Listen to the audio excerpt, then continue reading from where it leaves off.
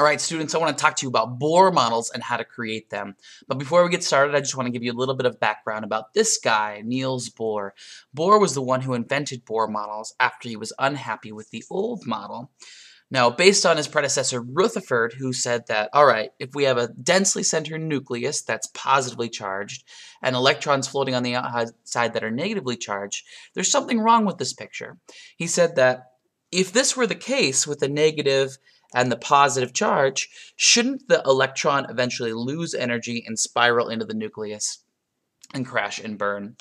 Well, Niels Bohr proposed a different model that dealt with electron energy levels, where he said that electrons must reside in specific rings or energy levels, and they can jump between them, and they actually emit light and different colors of light when they do so. But he was the one who invented something called the Bohr model. So I want to teach you how to make the Bohr model, and I'm going to do that using our periodic table. Now, when I make Bohr models, I like to envision our periodic table as kind of a board game per se. And if you know how to play the game, then you can easily create Bohr models. Now, a couple things you need to know. One, and most importantly, is that you should know how to use the elements from the periodic table, how to figure out the number of protons, neutrons, and electrons. So let's try to figure out how to create the Bohr model of carbon. So we know a few things about carbon by looking at it. We know that carbon is right here in group 14, so I'm going to go ahead and place my piece on there. Carbon is atomic number 6 and atomic mass is 12.01. Now, using this information, we can tell ourselves that, okay, if we had a carbon nucleus, I'll go ahead and draw a nucleus here, we would know based on this information that because the atomic number is 6, the number of protons must equal 6. The other thing we know that its atomic mass is about 12, or the mass number is about 12. We just rounded that number out. Now that's the number of protons plus the neutrons. So in order to figure out how many neutrons there are, we're just going to take the atomic mass and minus the atomic number up here. And so 12 minus 6 is 6, so the number of neutrons is equal to 6. So we have our centerpiece. We have the nucleus of our atom. Now, the next bit of information on how to play this periodic board game of Bohr models is we need to know how many rings or how many energy levels there are around our atom. It's really easy. All we need to know, or all we use, is we use the period numbers to tell us the number of orbitals for our Bohr model. So if we're making carbon, which is found right here on number 14, on group 14, it's on the second period. So what that means is I need to have 2 rings or 2 orbits. And now we're well on our way to kind of figure this out. Now the last thing we need to know is the number of electrons. Well, if we know that carbon has 6 protons, and if we're making a neutral carbon, we know that we have 6 electrons to work with here. So I'm going to go ahead and teach you how to play this Bohr board game, or Bohr periodic board game. Again, we are trying to get to carbon on the periodic table. Now to do that, just like any board game, you got to start at space 1. So we're going to start our character, our little guy here, at hydrogen, or space 1. Now, as we go along each space, we are going to add electrons to each of those levels or each of those different orbits. So on row 1, starting at space 1 or atomic number 1, we can go 1, and then I got to go all the way over here 2 spaces. So that means I'm going to add 1, 2 electrons to our very first orbit. Now when I go to atomic number 3, keep going around my board game, that's all the way back over here, so I'm going to go 3, 4, 5, 6. So that's all of our 6 electrons, but in row 2, I'm going to add 1, 2, 3, 4. So I'm going to go 1, 2, 3, 4. And that's it. That's the Bohr model of carbon. I've now used all of my electrons. I have the proper number of protons and proper number of neutrons. And I'm just using the periodic table as kind of a board game. Let's try this again. This time, let's try to make argon. Okay? So if you wanted to pause the video, you could do this yourself or follow along with me. But argon is all the way down here. It's number 18 on the periodic table. So I need to go ahead and figure out a few things about argon. The first thing, I'm going to go ahead and draw the nucleus of this atom. So we have here, we have protons is equal to 18. Right? So the protons, positive protons is equal to 18. Now the number of neutrons, we have 40 here, right? So we have the atomic mass is 40. That's the mass of the entire nucleus. So in order to figure out the number of neutrons, I'm going to go ahead and take 40 and subtract 18. Right? So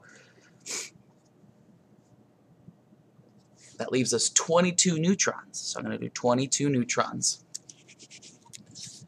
Now I'm going to look where argon is. I need to figure out how many number of orbitals it has. So I look here and it's 1, 2, and 3. It's on the third row. So I need 1, 2, 3 rings. Alright, now I'm going to start my character at number 1. And for the first ring, I can go 1, 2 spaces. So 1, 2 spaces. Now I'm going to go to the second ring, start over here, and I can go 1, 2, 3, 4, 5, 6, 7, 8. I can go 8 spaces. So for my next ring, I'm going to go ahead and add 8 electrons. 1, 2, 3, 4, 5, 6, 7, 8. That's 8 electrons. Now I'm trying to get to argon over here, so I need to go to the next atomic number, 11. So start here and go 1, 2, 3, 4, 5, 6, 7, 8. It took me 8 spaces before I can get to argon. So I'm going to go 1, 2, 3, 4, 5, 6, 7, 8. And that's argon. Kind of big. It has 2 in the first ring, 8 in the second ring, and 8 in the third ring.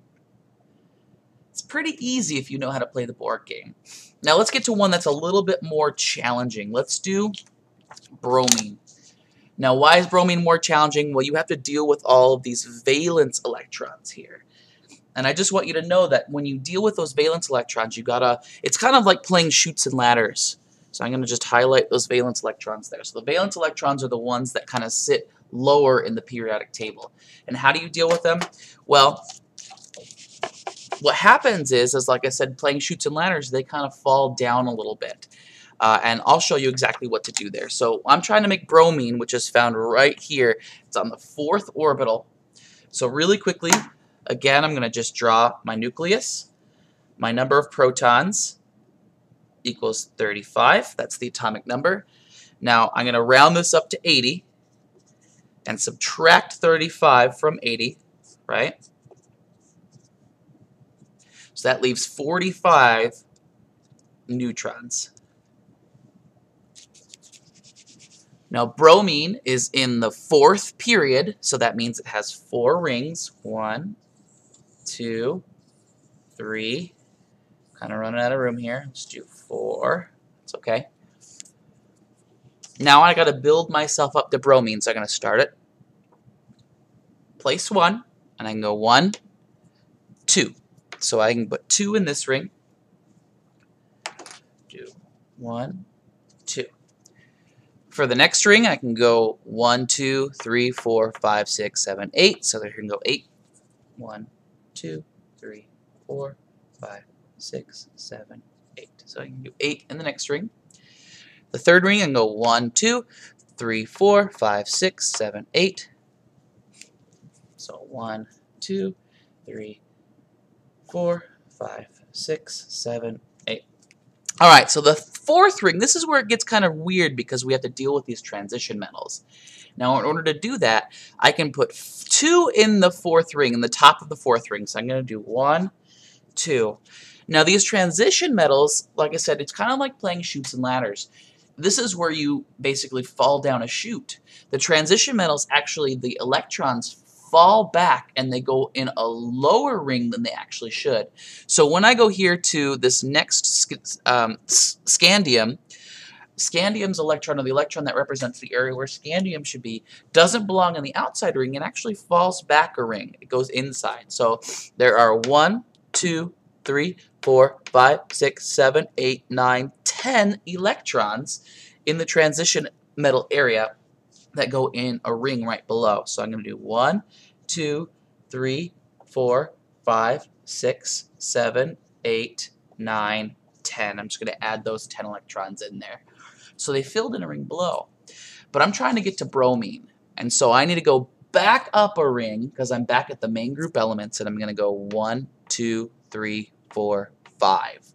And so there are 5 more electrons that go on the outer ring now because they come kind of back up. They're kind of like a ladder. 1, 2, 3, 4, and 5. So this is the Bohr model for bromine. That's kind of an extra challenge for you dealing with these transition metals. So again, the transition metal electrons fall back a ring. But I hope you know how to make Bohr models now. They should be pretty easy if you know how to play the periodic Bohr game. Have a good one.